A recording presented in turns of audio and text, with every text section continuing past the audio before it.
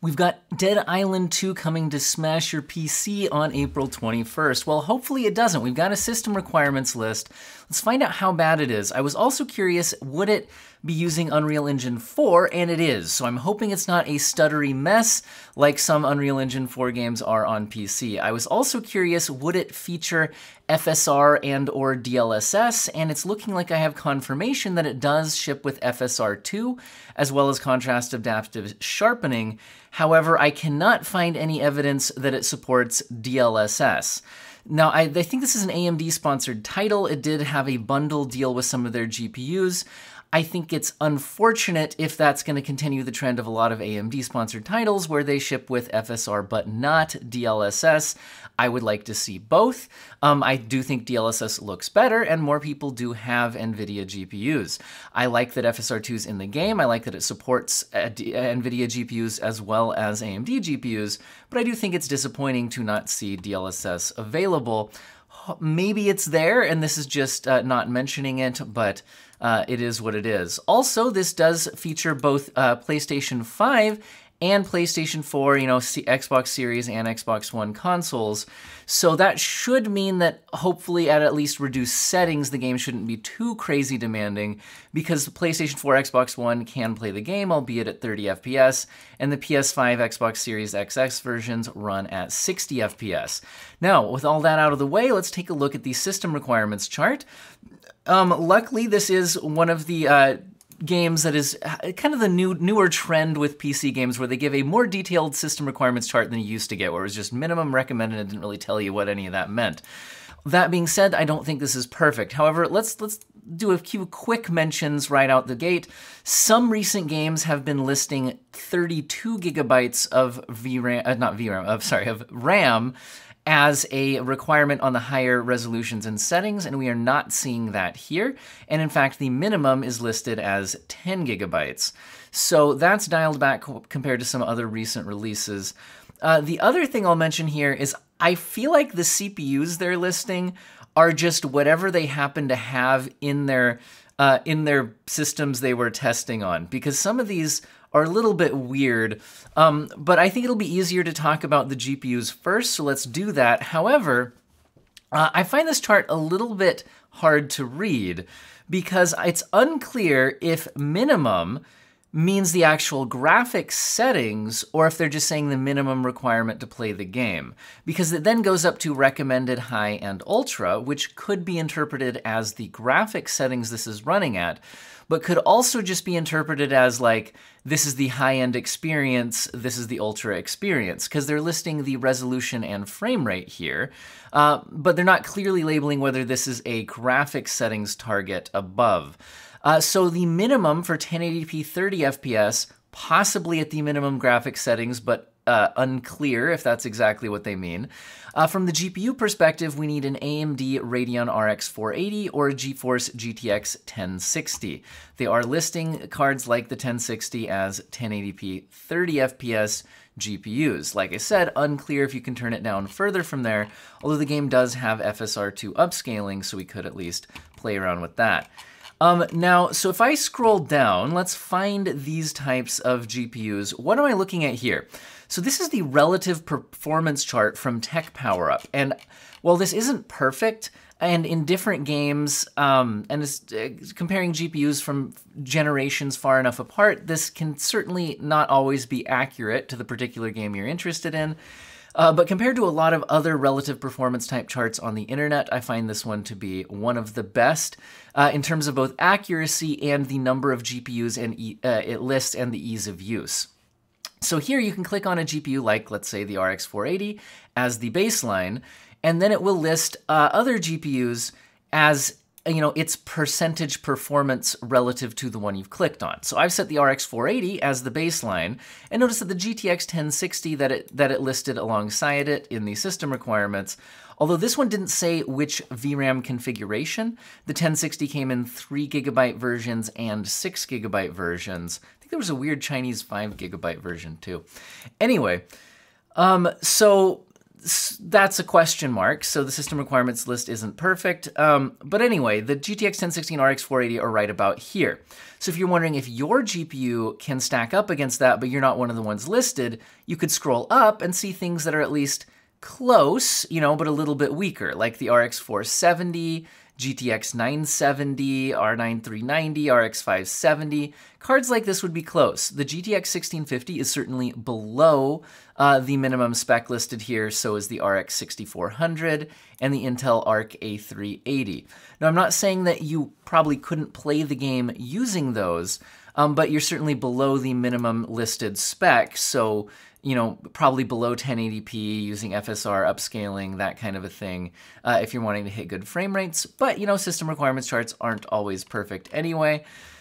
So anyway, if you had something better than this, you might have cards like the 6500 XT that's about on par, maybe a little bit better, 1650 Super, getting a little bit stronger from here. The 1660 would certainly be faster, the 980 Ti, and here we have the RTX 3050, GTX 1070, definitely getting noticeably faster here. So where is our next step up in our list? The next step up in our list shows the Radeon RX 6600 XT and the RTX 2070 Super as still on 1080p but at 60 FPS. Now again, it's saying recommended.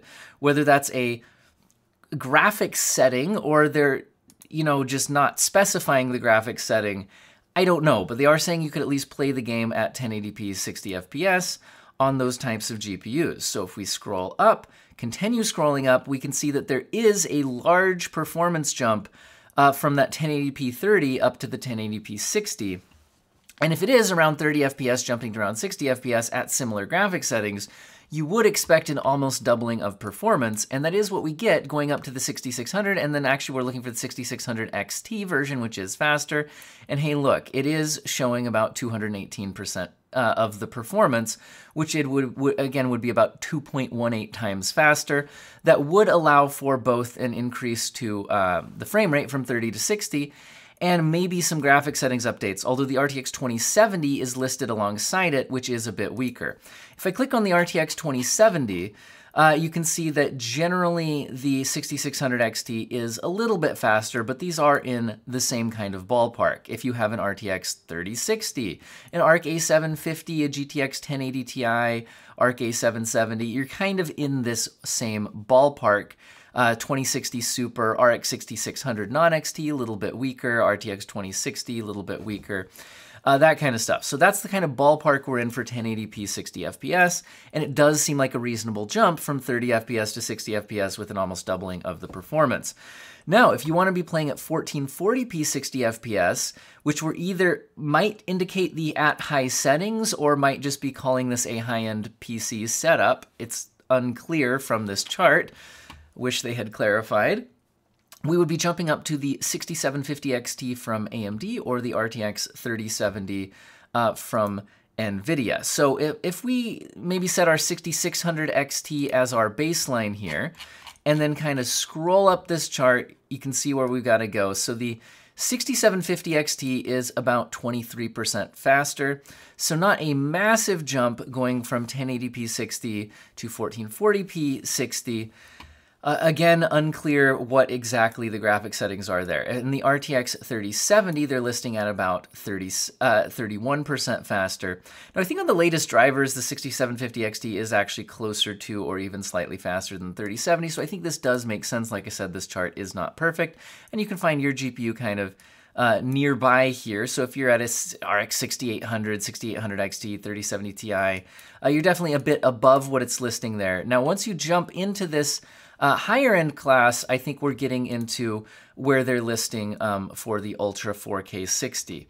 Now, they are listing a Radeon RX 6950 XT and a GeForce RTX 3090. Now, I'm curious if the 3090 here recommendation is at all VRAM related or if it's just kind of a random sort of recommendation. Because, for example, if you look at the 3080 compared to the 3090, it's not a massive performance difference. It's just 14% or so. So, and again, comparing the 6800 XT, which was a lot cheaper, to the 69, what they go with the 50? Yeah, 6950 XT.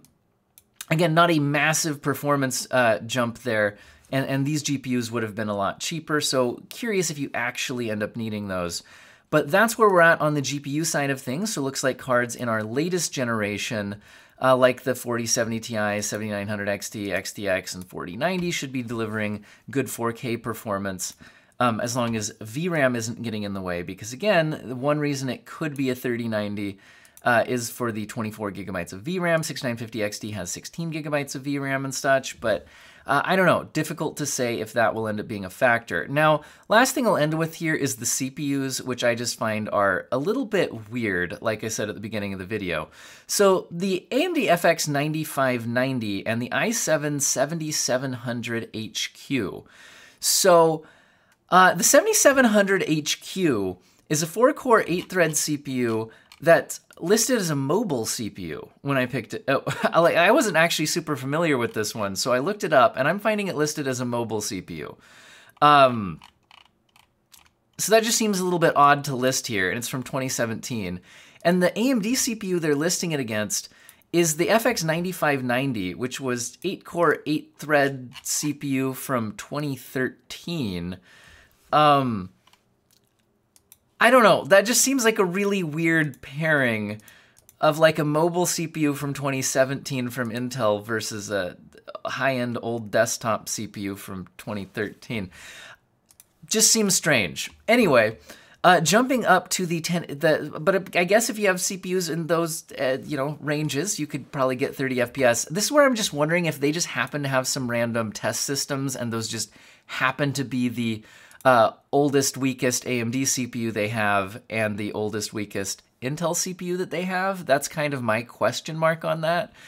They just were able to test on those and confirm that you could get 30 FPS, but not 60. Jumping up to 60 FPS, we're seeing the Ryzen 5 5600X and the Intel i9 9900K. If you want a refresher on what those are, the 5600X is fairly new, 6-core, 12-thread CPU from November of 2020. And the i9 9900K is an 8-core, 16-thread CPU from October of 2018. Now, jumping up to the 1440 60 FPS, and here's another thing that seems weird. If you're just changing resolution, the CPU requirements should not increase. If you're changing the graphics settings, there are certain graphic settings that can affect the CPU. Especially if you're enabling ray tracing or something like that, but I haven't seen anything about ray tracing here. So I don't know. Again, the CPU jump here seems strange to me. I wonder if these just happen to be the CPUs that they put in the build, because if you can get 60 FPS at 1080p, you should also be able to get 60 FPS at 1440p on the same CPUs.